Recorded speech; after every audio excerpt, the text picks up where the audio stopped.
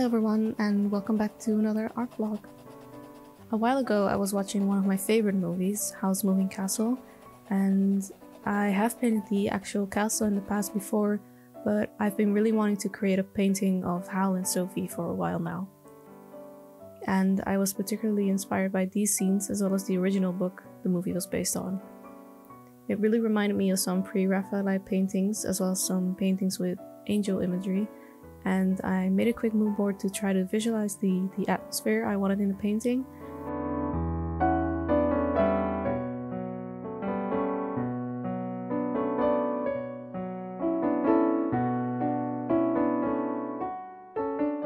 I made some very rough sketches of an idea of a composition and made a quick mock-up on Photoshop for my reference photo. I decided I would try to do a small color study of Howl's face first, just to see how his hair might look and just to get a general idea and feel for his face.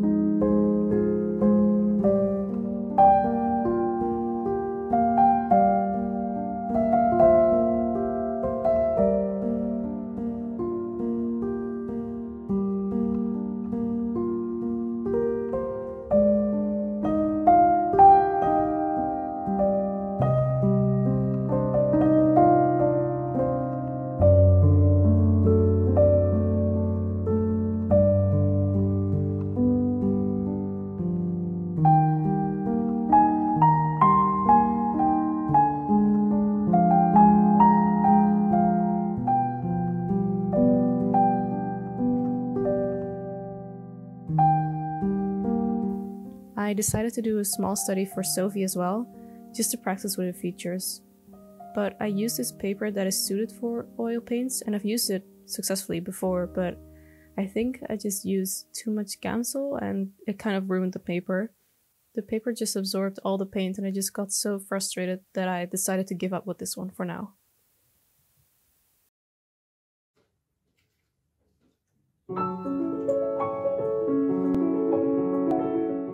A while ago now, they had a special exhibition in the Van Gogh Museum in Amsterdam. They exhibited some famous Van Gogh paintings, but with different Pokemon inserted as the subjects, which was really cute to see.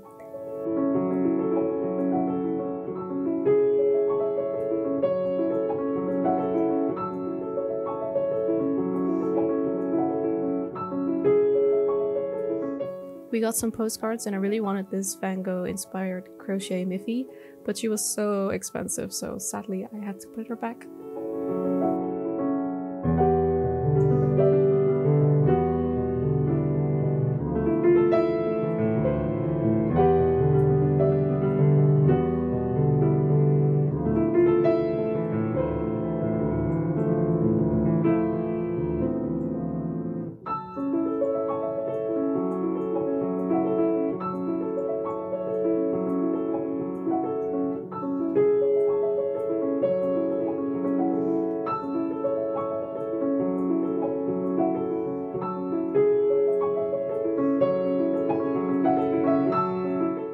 I really want to paint on larger surfaces, and I had this big idea of using a very large canvas for the painting of Howl and Sophie. So I got a linen one and started prepping it for painting, but I should have really bought bigger brushes for this because I'm just really struggling here trying to cover the canvas.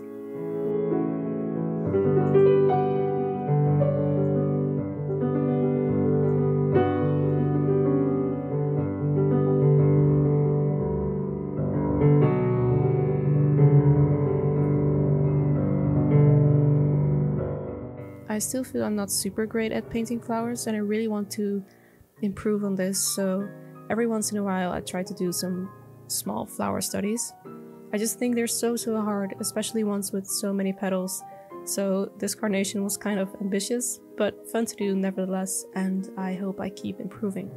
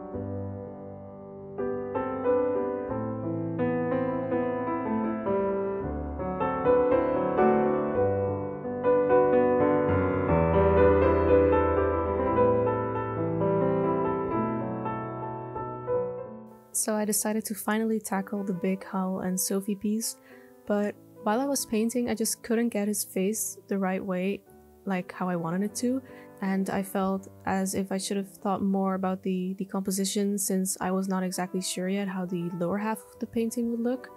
I think I was just so excited about the idea of this painting and to just get it started that I had not thought so much about it. I just kept wiping the paint away and trying again and wiping it away and trying again, and I felt that just one small study of Howl's face was just not enough, especially for a painting this big. So I decided instead of just giving up everything, I would just let this go and focus on doing more research first instead of rushing into something I knew I wouldn't be happy with in the end. After my first failed attempt, I still felt I needed to do a study of Sophie, even if it wasn't perfect, just to get familiar and practice with how she would potentially look in a painting.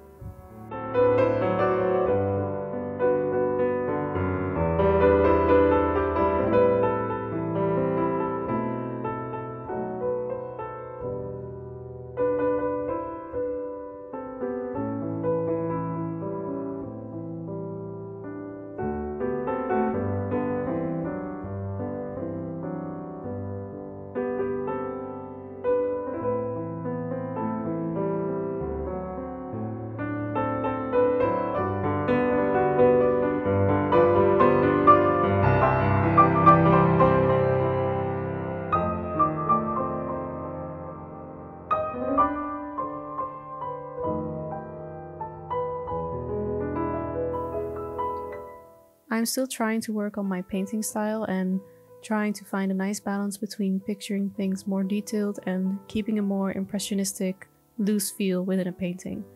With this study, I really tried to block in the main values first before working so much on the eyes and other features. I kind of copied this approach from John Singer Sargent. I just admire his work so much, and I just love how he depicts people and just life in his work. Even though the process of the Howl and Sophie painting wasn't going super well so far, I was happy to practice with this kind of Sargent technique in the study, and I felt I learned a lot from approaching a portrait this way.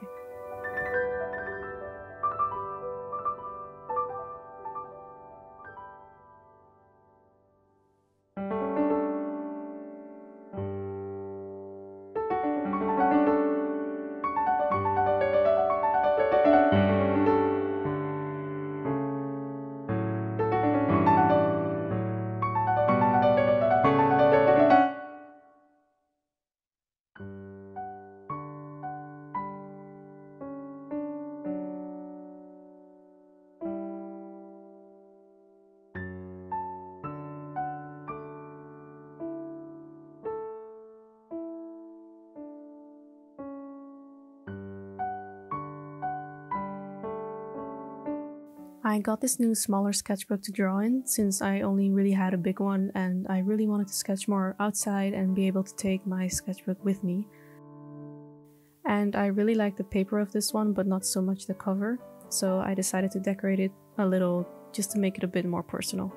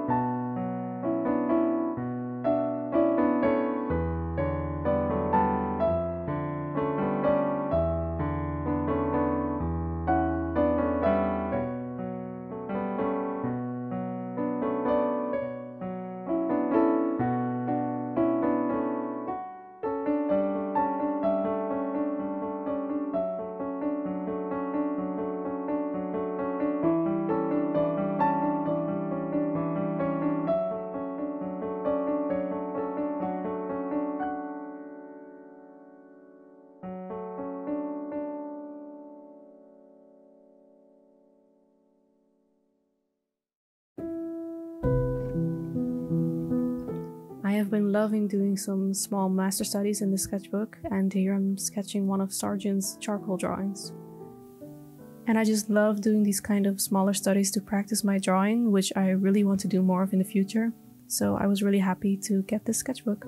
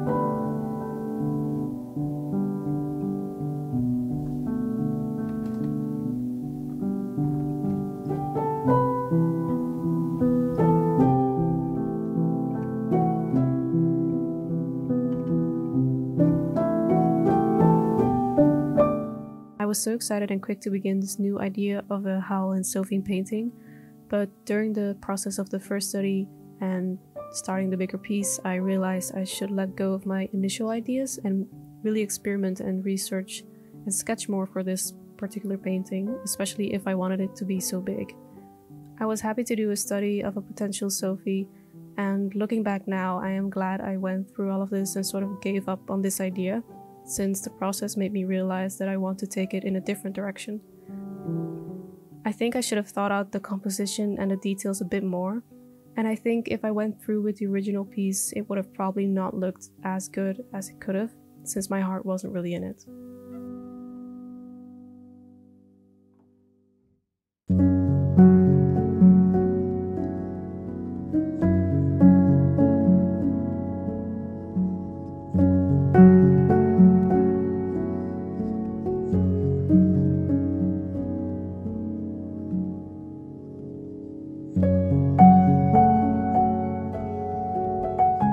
While I got a bit frustrated with this process and how it didn't turn out the way I wanted it to, I'm glad of the practice and studies I did beforehand, as they helped me improve my technique and my art, regardless. I also feel more confident now, having scrapped the first idea, as I feel excited about taking a more personal and different approach to painting inspired by one of my favorite movies. And regardless, I'm glad to share this somewhat all over the place process of studies and ideas, even though I might not end up using them for a bigger painting in the end. Letting this go has led me to this new idea I have for this painting, and I've been taking some of my own reference photos and doing some other sketches at the moment, which I really hope to share with you in the future. By sharing this kind of up and down process, I hope to show that it's totally fine to let go of some of your art or make mistakes, as it's part of the process of creating and always leads to improvement and bettering your art in the long run.